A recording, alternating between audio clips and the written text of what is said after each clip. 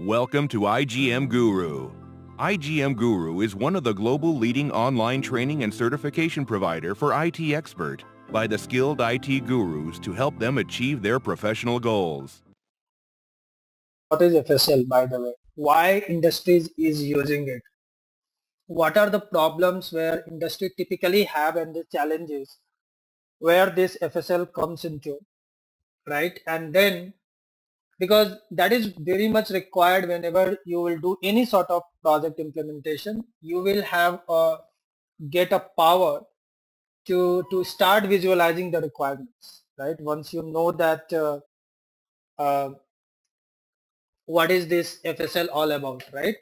So what we are going to focus today is that we will just first try understanding the basic of FSL from that angle, and then later classes we will go deep dive into it. So first of all, what is FSL? When you hear this word field service lightning, right? What the thought comes in your mind? What? So any guesses? I mean, when we are saying field service lightning, what is your point of view when you are hearing what is this solution is all about? What this application will do? This is Anyone? to help this is the field service people, who are actually going out and helping people with different works. The agents, basically field service agents. Yeah. Yes. So yes, you are right. You actually, at least you are in a right direction. So typically, right, this tool is to manage the workforce, right, who is basically going at particular sites, customers location, and offering their services plus the parts, of course. So one example could be, very simple example is, let's say you have a problem in your broadband connection, right? So what you will do typically, you will call your on a helpline number, right? And then that person will try to understand the problem, and they will say the basic things, say, can you switch off, switch on the router, can you do this and that, right? So typically what they are doing, the moment you are calling them, right, that is the first time you are touching. If I will try to relate this to the Salesforce ecosystem, okay, so that you can start visualizing it. Moment you call to the service agent or in that, so that is where the Service Cloud concept comes, where the case management is there, case routing is there, all those things will start triggering. The very first touch point is you call them, they will create a ticket, which is also in the Salesforce Service Cloud. It's going to be your case. Now once they have the case, what they will do is they will just try understanding first the common set of questions. So typically those service guys will have a knowledge base, right?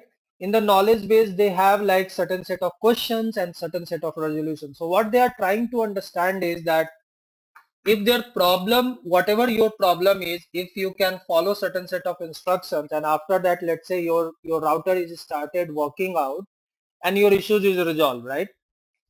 Now if that happens, till that point of time field service doesn't come into the picture. It's simply that call agent, just help you with their the knowledge articles and all, and if the things issue is resolved, they will close the case and you will get a link to share the feedback and all. But after following it, let's say you have started the router and you are unplugging and plugging the wire and all, but after doing all those things, what agent is asking you to do, that that net connection didn't work, right? So which means there is some fault maybe in the router hardware or some connection or wire cut outside somewhere. So in that case, what the service agent will do, right? They will put all your problems and what he has or she has suggested in the case comments, still in the Service Cloud. They will put all the details, that okay, I have suggested these things but still didn't work, and this is the customer complaint.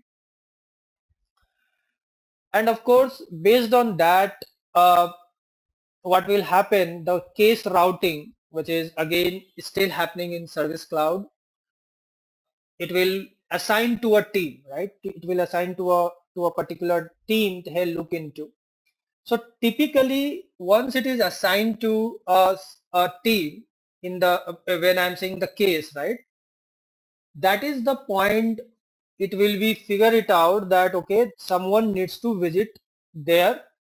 So even in this case also, right, I can go one level deep. What happens sometimes, let's say your router didn't fix, your net is didn't fix, but still you will get a message that hey, there is some problem in their side, their router or the workstation they have, the problem is there, so they are working on it. Hold on, right? Wait for some time, right? Now, in this case, they will not send you any particular the field agent or anyone to your house, to your location to look after, because they know what is the resolution, they know what is the problem, and they are working on it at some place. Now, in that case also, till that point, right, if there is a problem in their in-house problem, their team is working on it, field service is not yet involved.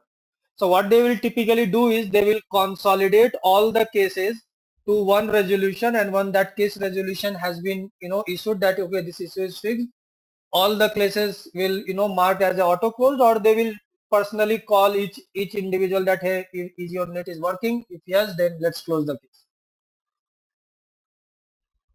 But let's say it's a very categorically problem to your location or with your internet connection, then it will be the case, the case which has assigned to the team, they will say that hey, everything is working fine, it looks like that we have to send someone to look after.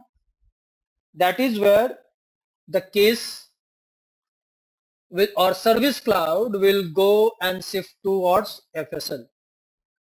Now Field Service Lightning, this is the software you can say, or the application which will basically manage multiple things around that, right? Like who is the technician which is working in that area, right? Based on your address location. Who is the technician who is available on that day? Maybe there are 4 technicians, and then let's say the one technician is let's say on leave, the other 2 are only available. What is their skill set? Maybe one technician is very good at in looking at the wire, but only one technician is very good at router, and since you have said that your problem is in your router, so all I'm trying to say is that is everything, the skills, the business hours, service hours, territory, everything will be managed by field service if the client has that application. If they don't have it, they have to either do everything manually or through some other way to do that, but that not may be most effective.